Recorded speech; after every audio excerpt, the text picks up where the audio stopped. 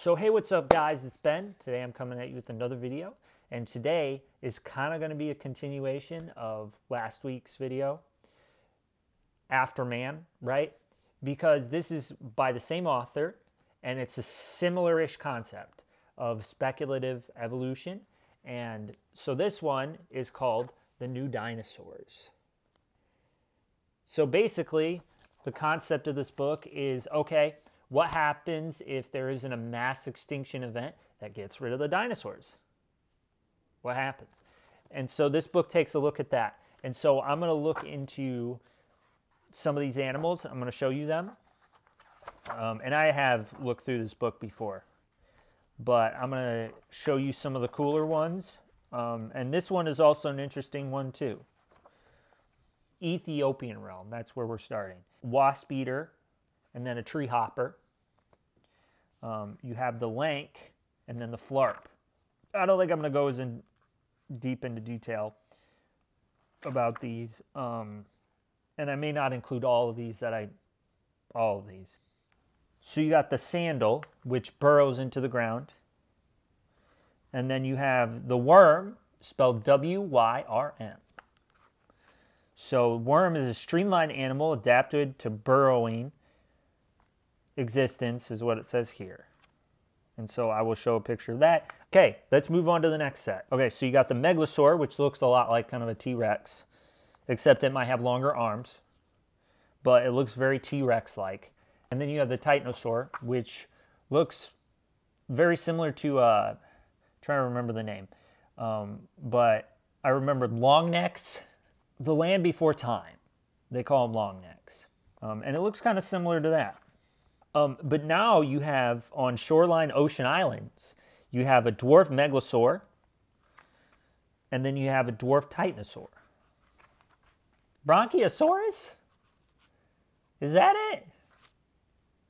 Brontosaurus. Never mind, I'm just going to find it and put it in later. Now you have in the Palearctic, the gestalt, which I'll show a picture of. And so the gestalt, so they actually have a colony, and they have a queen. It's a meter long. The queen is she's a meter long, and she's the largest in the community, in the colony. It is unique among vertebrates because it pursues a communal existence. That's what it says in this book. And so that's kind of cool, but we're going to move on to the next one. So you have a bricket, which has a very interesting head shape, a bricket. And then you have a zwim, Z-W-I-M. And so a zwim, they're actually active swimmers, and thanks to its webbed hind legs and its flattened tail works with a strong up and down undulation. The eye is large and can adjust its focus to see both underwater and on land. So that's interesting, and that comes right from the book as well. Con eater, the body is insulated from the intense winter cold. And then you have a jinx, which actually looks similar to the con eater, except it's furrier maybe? Different mouth shape too. They're very similar. You got the tromble, which is a flightless bird, which I will show a picture of. And then you have the whiffle.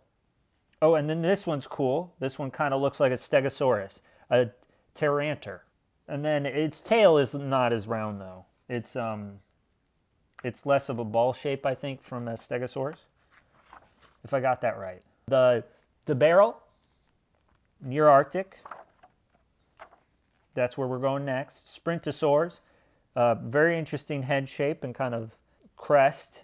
The Sprintosaurs evolved from duck-billed dinosaurs of the Cretaceous period. And so now let's move on to the next one. You have non-crested sprintosaurs. Now you have a north claw, is a coelurosaur, one of the more lightly built theropods, apart from its head and furry coat. It differs little from its Jurassic and Cretaceous ancestors. The main difference is the massive single claw, the killing organ on its right forelimb. And then you have a monocorn, which reminds me a lot of a rhinoceros, but not exactly. It definitely has some very distinct differences.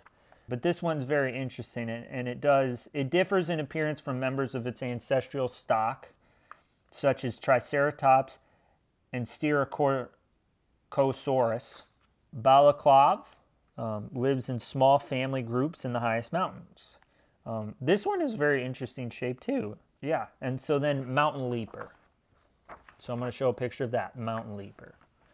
Then you got a tree pounce and a nauger, N-A-U-G-E-R, and then a footle. Water gulp. That kind of reminds me of the name of the mud gulper from Afterman, but it does look very different than a mud gulper. The evolution of the legs and tail of the water gulp mean that it can move only in water.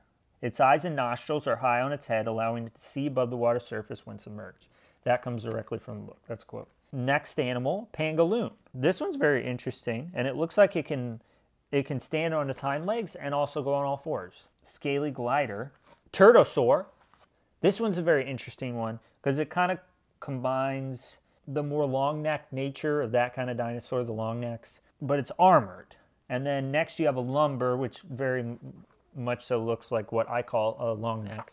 Interesting, kind of almost elephant-like, except really short face shape. Now here's the one on the cover of the book. This is the cutlass tooth, which is basically a T-Rex, but it has a giant like front tooth.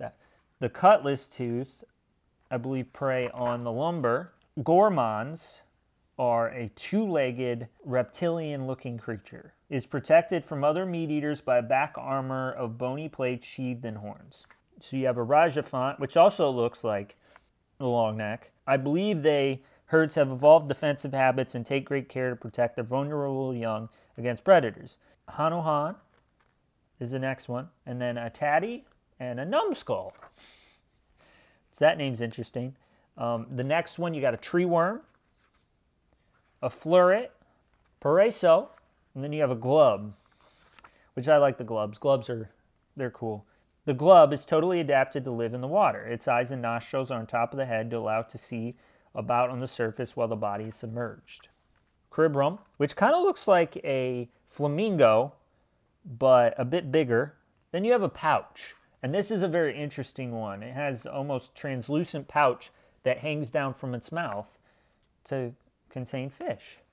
And so that's a very interesting one. You got the coconut crab, which looks like an octopus with a shell. And then you have the shore runner. That's the next one. And then the oceans. Let's look at the oceans.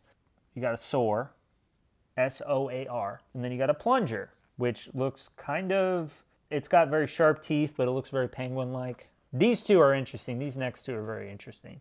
You got a whalk. It consumes the ocean's plankton. So it looks very similar to a whale, except it looks rounder and perhaps bigger. So bird snatcher, I think I've seen illustrations of dinosaurs that look similar, that were aquatic. They're very large. And so I guess these snatch birds out of there from the ocean. Pelorus, and then you have a kraken, which this doesn't look like what krakens are typically depicted as. These have a very shell-like shape, and then they have a bunch of tentacles with other tentacles on top of them. The air-filled chambers of the kraken shell mean that it floats with the living animals and its tentacles just submerged. It moves by expelling wastewater through its siphon, propelling the shell backwards and allowing the tentacles to trail behind. The kraken's tentacles are used for catching animals and plant food. The trailing fibers with their hooks and stings are evolved from the suckers found on tentacles of its ancestors. When the prey is caught, it is passed to the mouth along the tentacles by muscular contractions. But that's the last animal of the book. I'm just going to close up real quick here. That one's also an interesting one. I really like the concept of speculative evolution in biology.